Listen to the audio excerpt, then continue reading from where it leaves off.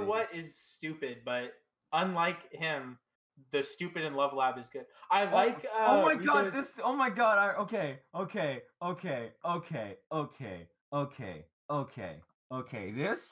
This scene. Oh no. This scene. This is problematic. This show's a little problematic, you know. I can't believe this show's racist. Okay.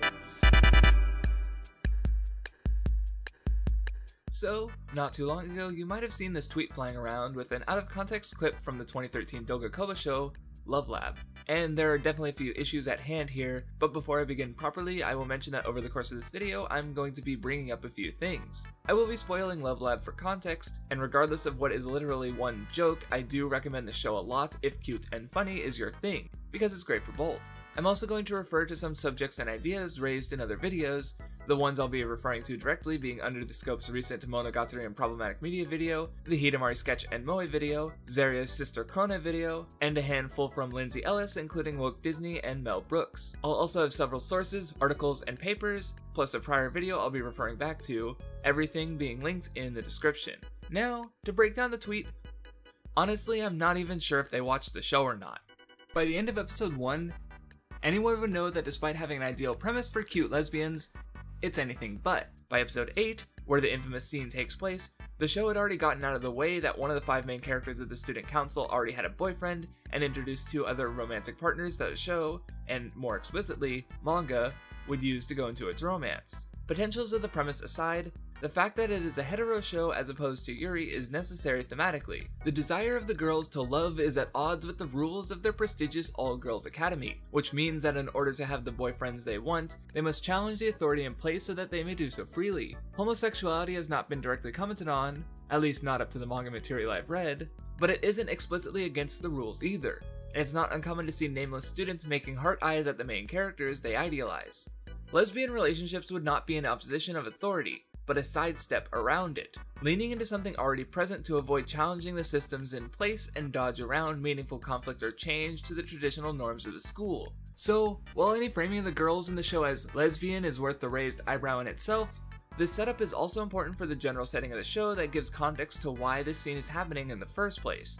Maki has virtually no experience with boys outside of fiction and fantasy, and that lack of understanding has given her a warped idea of how romance works. The premise of the show also being a vehicle to both use her lack of understanding for comedy and gradually open her eyes to reality. Her fantasies are often overthought and very over the top, while ultimately based in ignorance due to lack of experience, and this extends to her explorations of love. Maki puts everything into what she does, which lends itself to the humor of the series. This curious desire is eventually put to use as the student council begins to receive anonymous questions from the student body from girls not knowledgeable or secure in themselves or what they know, seeking out the young authority for romantic advice and forcing the only slightly less ignorant girls to put in the work so that they can find a worthwhile answer. And this finally brings us to the aforementioned scene. Nana of the journalism club, whose skin is notably darker in the manga, making the connection easier to miss in the anime, asked whether or not boys even like girls with darker skin, and as per the formula, Maki went all in, attempting to emulate girls with darker skin to examine their potential appeal. Her efforts were completely useless to the actual question, and how this is meant to be framed in the story is apparent as soon as Maki is shown to be taking these actions.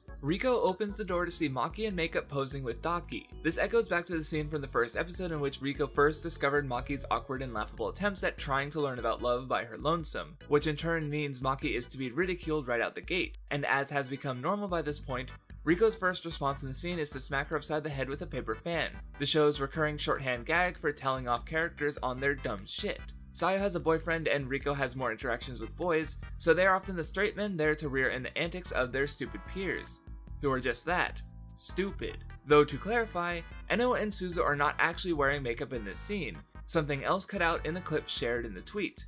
Only Maki is because she's the only one who acts in the most exaggerated manner. They are portrayed like this to draw attention to the subject matter as they give accounts from their older siblings, who each had something particular in mind when thinking of dark-skinned girls and gave their preferences. Their takes are also not to be taken too seriously, as Enno's brother is pretty much outright a degenerate loser, and while Suzu's didn't appear in the show outside of a flashback from several years ago, his take is even more extreme, and as it's framed next to Enno's brother, it doesn't exactly leave him in a positive light. Pretty much every character involved in the commentary is framed as stupid and ignorant in their understanding, and none of this is remotely apparent in the 13-second selection from the tweet. Regardless of intent, the tweet is framed in a way to remove or even obfuscate as much context as possible, sharing a shallow surface picture with no regard to what the characters are like, off-screen or otherwise, and the full range of responses and explorations to the core question, one originally asked by a girl who's on some level insecure about what makes her different. And this context is needed because how the show handles its material is ultimately how its messages are sent, which at this point should be very clear.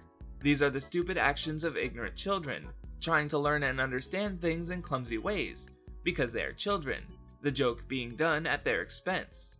With that in mind, I do want to discuss some of the ideas brought up in the responses, specifically about comparisons to Blackface and Ganguro, of which this is really evocative of neither. Blackface refers to a practice done by entertainers throughout the late 1800s and early 1900s America, where white actors would portray black characters. These shows spiked in popularity after the Civil War, where tensions were falling but still relatively high. These portrayals would gradually fade away, but not before finding their way into other media like film. Through blackface, white producers, actors, and songwriters could craft portrayals of what is not just a minority population, but an oppressed one, controlling the image of that oppressed people and limiting their new freedoms in entertainment industries they would not have proper access to for years to come. These portrayals would lean into negative stereotypes like ignorance, laziness, or criminality, perpetuating preconceived notions and solidifying persecutions that would justify the continued marginalization of these populations. You'll notice that in her videos on Woke Disney and Mel Brooks, Lindsay Ellis doesn't just say, "The crows being coated with black stereotypes is bad," or "the racist cowboy is ignorant and stupid." She highlights the white-dominated industries behind them, where a dominant race is controlling the popularized image of the non-dominant race, through both a form of a sort of animated blackface and a character who is framed as a fool because reality doesn't match the politics fed to him by the media he's familiar with. Blackface isn't just non-black individuals putting on makeup, it's a symbol of a dominant race controlling the representation of the marginalized, something completely different if the context is changed. Ganguro, which can mean burnt black look, tan dark, or even black face, is not a form of racial expression as much as it originates from gender. Ganguro fashion took off in the 90s, inverting fair skin and dark hair with dark skin and light hair to challenge or oppose the conventional standards of beauty that had been pushed for decades. And virtually none of either of these applies to Love Lab except the most basic application of lighter skinned characters wearing makeup to be darker. The soul sister imagery evoked isn't even of blackface racial caricatures, but black performers from a healthier time for entertainment where those groups were able to represent themselves and battle for their rights. Maki's imitation is misguided, but it's also based in what is ultimately a more positive image of the subject matter, and nothing about the scene really pays any mind or calls attention to Ganguro or derivative fashions. But I still intend to highlight the importance of context here because yes, media should be viewed critically, but in discussing the scene, I've highlighted two very distinct examples of blackface. One a symbol of racial oppression, expressed to ridicule and belittle the already stigmatized, and the other an expression of beauty in opposition of a homogeneous norm. One in favor of the harmful status quo, one pushing away from tired norms, both evoked through the vaguely similar core act of heavy applications of dark makeup. A skin-deep observation is just that, and trying to equate the dated practices of a society with actual centuries of slavery and oppression in their history to stupid girls who are punished for being stupid in a culture far removed from that history really just undermines and ignores what it really is that needs to be remembered. Is the emotional response wrong? No. Even if the similarity is shallow, it's still going to be emotionally evocative of the problematic elements even if there's no connection. It's understandable to be put off because of it, but it doesn't become wrong because of the knee-jerk negative responses. No piece of media can be sensitive to every person or even culture. Media has the right to offend. I definitely think this is a conversation that needed to happen at some point. Discussion of media is as important to people as engaging with it in the first place. And that includes the problematic parts. This was the ultimate sentiment of the Under the Scope video on problematic media. Art needs to be critically examined, which was a major sentiment of Zeria's sister Krone video. However, what ultimately holds back both of these videos, the Under the Scope video in particular, is sadly all too common. I don't see any citations. People need to cite their shit. And I'm not asking for anything more than some links in the description, or even just mentions in the video, but a complete absence, I think, is problematic in itself, especially when both videos make one similar claim. Zeria's video at several points insists on the potential harm being done as a result of Krone's portrayal, one evoking the same racial caricatures that would have been prevalent in the same time as Blackface. Zeria claims that this portrayal could cause real harm, insisting that Krone will somehow cause people to view others negatively based on what her character evokes. Not only does she fail to offer any citations to such a claim, but in the video she even points out a number of other black characters in anime, other portrayals that run counter to Krone's depiction, and prevent this one character from creating a holistic view of her race. And that's without mentioning examples from Shonen Jump itself, one the target audience for The Promised Neverland would likely be familiar with. Ending the same year as Promised Neverland started, you have Bleach, with characters such as Yoriichi, Yushiro, or Tosen. Boruto and Naruto, taking place in the same setting, would have had the manga for Boruto starting the same year while Naruto's anime was still ongoing. In that world exists Kumo ga Kure, many of the characters from that region being black, with Killer B even rapping to deliberately call attention to what that fantasy setting portrays, because outside of that one character trait, it's just a matter of design. No holistic stereotyping existing among the various portrayals. These examples from Jump's mega hits would be much closer to the public consciousness of the readers, even putting aside Western media being imported, all of which would challenge how an individual would come to see a group of people as a result of the single portrayal that is Sister Krone. It's insinuated that harm could come about from her design and character, but this is just assumed as factual, no doubt given if it's even probable, while not even trying to argue how that might be the case. The Under the Scope video is even more baffling through its contradictory points. There's no universal moral code, yet Monogatari's presentation apparently has real-world implications that are a matter of public safety, actively endangering people by existing. Oh yeah, and accusing his audience of having been unknowingly being given harmful beliefs about women because... Take the treatment of female characters in so many harem anime. Like Monogatari. It's naive to think nobody is going to watch that and internalize such attitudes. Not when they self-insert as MC-kun negging a bunch of schoolgirls. Like people who watch Monogatari, who would be watching this video.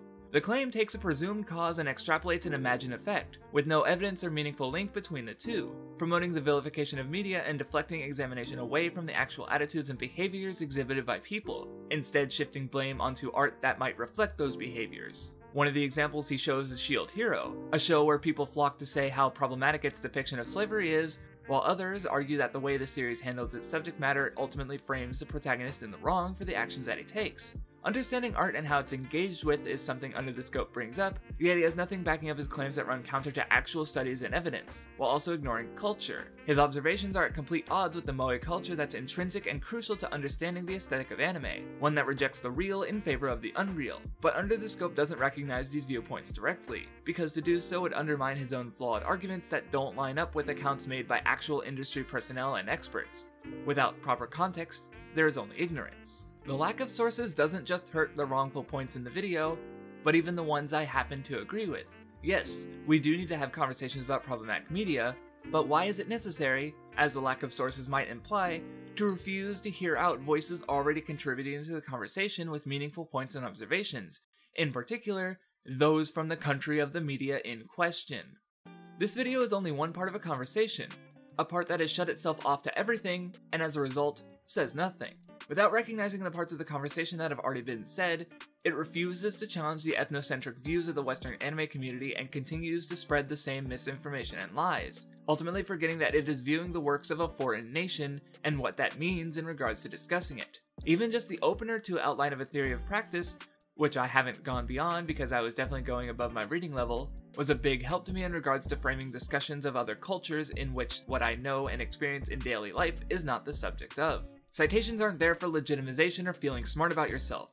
Without evidence to a claim, it has a right to be dismissed. No, this isn't a field of academia, this is YouTube, but basic rhetoric and intellectual honesty should still be required by anyone with even the least bit of integrity, and expected as the norm by any viewer who has investment in what they are viewing. There's a lot of good and accessible worthwhile reading out there. You can get papers off of academia.edu for free, some books you can even get at your library, or you can just pirate them like you do anime. It's an easily accessible wealth of knowledge and talking points to be used. Showing your work is important. My Pervert Characters video would have benefited from the essay The Return of the Sex Wars by Patrick Galbraith, in which he covered a much more extreme and explicit topic with voices such as law professor Hiroshi Nakasatomi, feminist Yukari Fujimoto, and dozens of sources from decades worth of discussion, settling on a few points I just happened to stumble into, except with much more concise exploration and observations to boot. These Japanese perspectives bolstered the topics surrounding Japanese media, and I don't think coming from a background of googling film theory and watching consumer reviews is an excuse for YouTubers to not have basic diligence and respect for the topics they cover.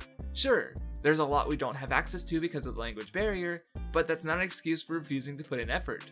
There's plenty available in English as is, and if you don't want to put in the effort, then just don't make claims that need to be backed up because casual audiences aren't going to be scrutinous of them. A little doubt, and that Love Lab tweet would have never gotten the huge amount of views that it did. I tend to agree with the general points brought up in, say, Under the Scope's Monogatari Hidamari sketch videos, Zeria's sister Krone one, or many of Lindsay Ellis's. But Lindsay differs in that she talks about Western media with a Western lens, and her ability to frame her discussions and give good readings of the material makes me feel like a lot is to be desired when I look back on AnyTube. Well, except pause and select. Just cite your shit. But the cultural talking points there are actually on Japanese matters like nationalism and isekai. I just see Lindsay as a more relevant comparison due to similar topics being covered. And no, I'm not perfect, but I've discovered my own ignorance more than enough times. For instance, in her videos on Moana and Bright, I was able to learn more about cultural appropriation and coding than random internet discourse ever could show me, helping me to better understand and know the things I don't know. She doesn't claim the problematic aspects as the fault of the art, but explores the context of the culture and systems behind them. Even if I ultimately agree with core points such as cute girls anime and Hidamari sketch are good, how the point is reasoned and framed will be intrinsic to his value as an argument, and citations, perspectives, or voices are part of the conversation, and need just as much attention if any meaningful discussion is to be had. And no, not everyone has to be involved in these discussions. If you just want to watch anime, just watch anime and keep your talking points to what you can back up. But somewhere, the discussions do need to be had, and some level of gatekeeping is required to anyone making claims or positing their expertise. And while anyone who doesn't want to talk about these aspects should be free not to talk about them, those that do need scrutiny to their points and reasoning. That goes for any topic, really.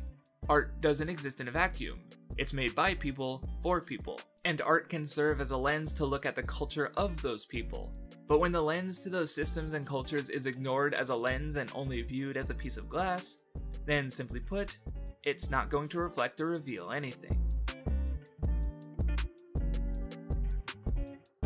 Thank you for watching yet another video. This one was brought to you by my patrons such as Rikafag, Flarbu, Maz, Gloogle, Oliver Mort, Louis Segura, and Mohammed Akim. And thank you for watching.